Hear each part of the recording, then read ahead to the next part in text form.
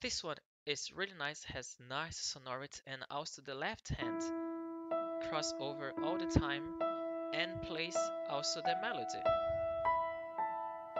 The right hand does a accompaniment.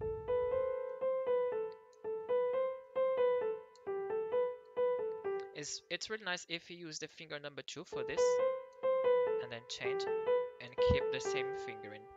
On bar number 5, it's also very important that with the left hand you play the E, the beginning of your phrase, with the finger number 4, so you can play the whole phrase without disconnecting the notes. The same for the next bar.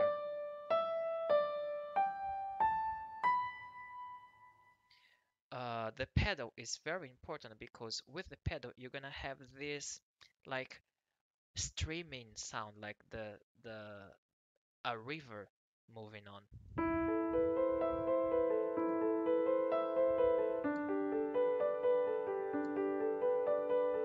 So it's like a aquatic ambient that is really nice with the chords.